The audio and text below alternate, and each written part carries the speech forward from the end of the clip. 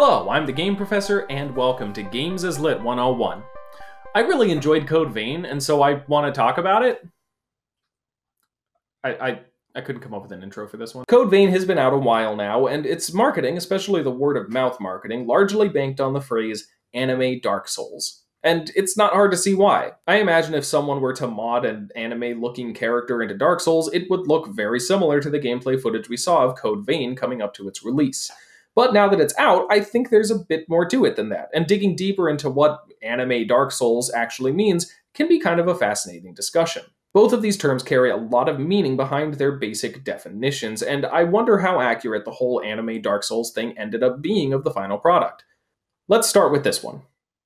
Dark Souls is a fantasy action RPG from 2011, but that's not really enough to describe it, is it? I could say that it's a series that consists of 3 games made from 2011 to 2016. I could say that it's a defining part of a consistent body of work from Japanese game developer From Software. I could even say it's a whole video game genre, uncreatively referred to as Souls-like. But when we're talking about how Dark Souls informs our discourse of other games, Dark Souls is a lot more than any of those things. Dark Souls is an idea. Perhaps even an ideal in some people's minds. Games are elevated to that level sometimes, like what Mario did for platformers, Ocarina of Time for 3D action games, or Modern Warfare for first-person shooters. Dark Souls, the game, did something so unique and new, not counting Demon's Souls, the previous game, which did similar things but didn't gain the same traction, that the entire industry took notice and started sneaking these ideas into other games. When we say a game is like Dark Souls, we are in many ways referencing an idea that Dark Souls represents more than we're referencing the specific elements of the video game Dark Souls. But like a lot of ideas, it's commonly misunderstood and misused, which has the effect of sort of simplifying its meaning in the pop culture discourse. This is far from the first time this has happened, of course, from Romeo and Juliet's characterization as an epic romance, to the way some communities romanticize Tyler Durden as an insightful hero of anarchy, to the idea that 1984 is primarily about surveillance instead of fascism as a whole. The idea of Dark Souls has seen similar abuse. We see this easily in the rather extreme examples, like when the Crash Bandicoot remaster was compared to Dark Souls just because it's hard. But this hazy, generalized idea of Dark Souls is applied on one level or another in most comparisons, even sometimes those in FromSoft's actual catalog. There are a lot of details we could go over regarding what exactly makes a game similar to Dark Souls, and there is some variety in exactly what elements of the game these comparisons tend to draw from. Mostly, though, it's the difficulty. That Crash Bandicoot example is pretty easy to pick apart, so let's go back to that. The entire premise of this comparison is that Crash Bandicoot is hard, and thus, it is like Dark Souls. The release of the Insane Trilogy surprised some people who'd forgotten just how tough the first game in particular can be, and that invited the just like Dark Souls comparison. Of course, the two games are completely different, not just because they're entirely different genres, but even in the gameplay dynamics of the difficulty itself. Crash is entirely about speedy and precise movement, while Dark Souls is about reading enemy movements and responding with careful, considered actions. Dark Souls' RPG elements make it largely about managing statistics and abilities, while Crash's abilities remain almost entirely static throughout the first 2 games. Dark Souls also punishes failure heavily, and in doing so rewards players for learning from their failures and successfully returning to the site of their defeat, while Crash uses the old lives system that's essentially just a limit on how many times you get to try a level before you have to start all over again. We don't want to dwell on any one comparison too much, but the point here is that it's worth not only considering that Dark Souls is difficult, but considering how it's difficult, because that's what separates it from Celeste, Mega Man, Ninja Gaiden, or the countless other difficult games out there. There is more to the identity of Dark Souls than just that it's hard to succeed at playing it. But there's another element of this that we're still overlooking, and that is that Dark Souls is not just a difficult third-person action game. It's also a post-apocalyptic medieval fantasy game, and a pretty unique one as they go. It has a heavy visual focus on the macabre, a dark atmosphere and tone rarely interrupted by music or other characters, a game map that connects in unexpected ways with shortcuts and doorways connecting early areas with late ones, and a rather unique style of storytelling that relies on snippets of information and understated backstory details rather than overt, detailed exposition. This stuff is just as central to the identity of Dark Souls as the combat style and difficulty, which is what makes even some games of a completely different genre, like Hollow Knight, feel so much like Dark Souls, despite that one being a side-scrolling Metroidvania that bears little resemblance to it on a gameplay level. There's a lot of emphasis out there on Dark Souls as a gameplay experience, which isn't illegitimate, but I mean, I've even seen the game used to argue that narrative content is entirely unnecessary in video games, but I don't think that's accurate to what Dark Souls is. It only takes a glance at the community searching every nook and cranny of these games for all the little narrative scraps they can find to piece together the lore and the backstory and the current scenario. There's clearly more to Dark Souls than just having a hard time fighting dudes, and in fact, I would argue that the story and its delivery and the world building are just as much a defining element of this series as the difficulty and the gameplay are. There's nothing wrong with a game like Dark Souls being elevated from a single video game to a broader idea. In fact, it happens to most influential works on one level or another.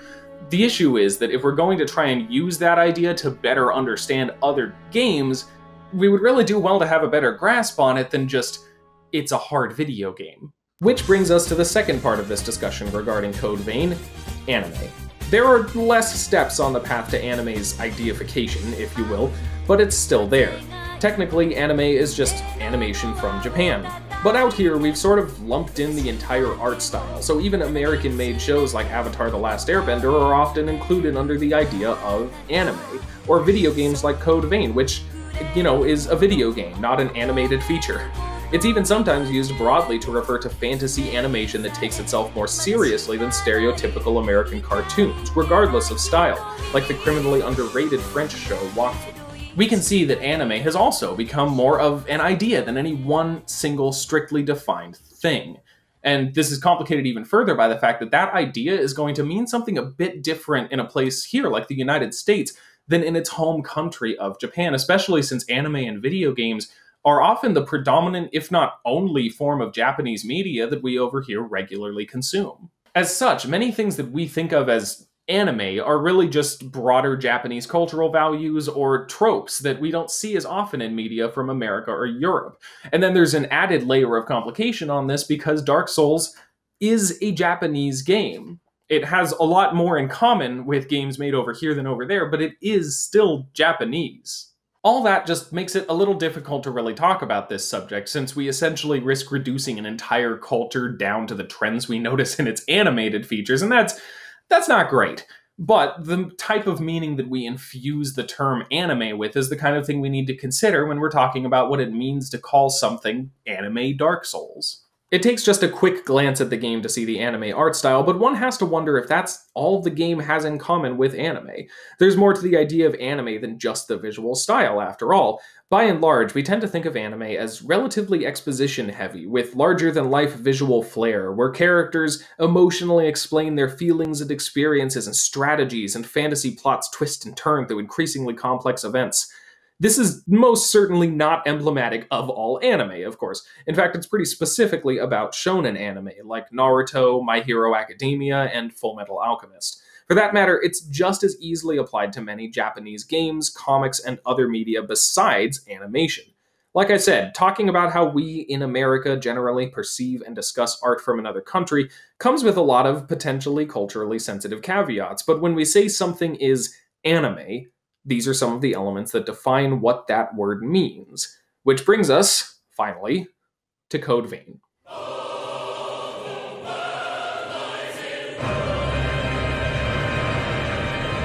If Code Vein truly is anime Dark Souls, that comparison should hopefully have more meaning than just Dark Souls with a visual style similar to anime. So now that we've sort of identified the ideas of anime and of Dark Souls, we can see how well the term actually fits. Let's just get out of the way that Code Vein is in many ways more similar to Bloodborne than Dark Souls. The speed of combat, mechanics to encourage continued attacks rather than retreats, a setting that's more modern than medieval, all that stuff.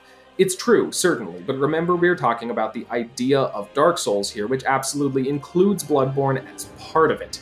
We could technically call it anime Bloodborne, but that would invoke all kinds of more specific things like Lovecraftian elements and other specifics that go beyond the broader idea of Dark Souls, so we're just going to stick with this. Code Vein is very Soulsian in its combat, of course. The setting and aesthetic is very much in the Dark Souls tradition, too. A dark, ruined world with occasional glimpses of beauty through which, if you're paying attention, you can catch hints and glimpses of an unknown past. The anime shines through the character designs and art style, of course, with all the cool, overcomplicated outfits and exhaustively detailed character creator that brings your anime OCs to life and, well, you know, the whole anime thing. Round faces, big eyes, super cool outfits that don't care about the post-apocalyptic availability of fabric and sewing supplies, all that good stuff. But where this combination of anime and Dark Souls gets really interesting, I mean, at least to me, the guy with the web series about video game stories, is in the story, both the story itself and how it's delivered. A good chunk of Code Vein's story is in its backstory, which is a very Soulsian element. It's also told in little pieces and hinted at through small bits of dialogue, environments, and item descriptions, and especially early on, it doesn't try too hard to help you put those pieces together. This backstory is about the fall of civilization and the hubris of humankind that contributed to it. Again, extremely Dark Souls. But it's also far more focused on its characters, and it's from this distinction that most of the anime creeps into what is otherwise a fairly textbook Souls-like experience. Code Vein is slow to dole out its character development and world building, but it does eventually do it, and it does it with all the monologuing and flashbacks you'd expect from a popular anime series. You walk through the memories of various characters, piecing together their past for your benefit and their own, since Revenants have little memory of their past. The game even spends the first half dropping hints and brief comments about the Queen, and teasing your past involvement with it all. Then, about halfway through, you just get to play through a flashback. Which isn't without precedent in the Soulsborne formula, since Sekiro did exactly the same thing, but it's still a departure from the core idea of Dark Souls. The result is not only that we understand much more of the story with much less work than Dark Souls, but that the game's themes are much more explicitly communicated. Another part of this as well is that the mechanics and story don't mesh in quite the same way they do in Dark Souls. I would argue they still mesh rather well, but they end up meaning something different because they interact differently. Dark Souls is, in part, about perseverance and growth, which is the core goal of the gameplay loop as well as a major element of the story itself.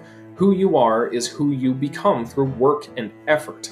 Code Vein's gameplay promotes something similar, but the story is more about injustice, rebellion, and interpersonal connection, which are very common messages for anime, and this is reflected primarily not in the core gameplay, but in the character customization, where you switch easily between blood codes and abilities you gain through other characters.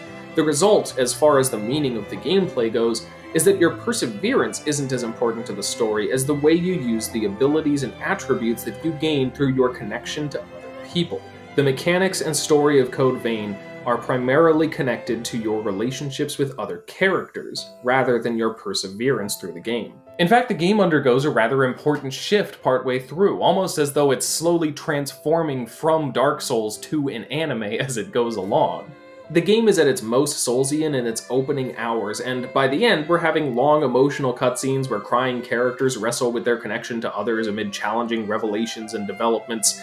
Whereas Dark Souls relies on intermittent conversations with NPCs to advance their storylines, Code Vein takes more time to dive more deeply into their histories and personalities. Both games heavily derive their meaning from these characters, but Dark Souls relies on a lot of inference and implication, while Code Vein progressively uses more detailed dialogue and emotional set-piece moments. Code Vein never completely loses its connection to Soulsian design, though. The gameplay is of course very similar throughout, and the whole structure of the game is also very familiar to a Souls-like experience.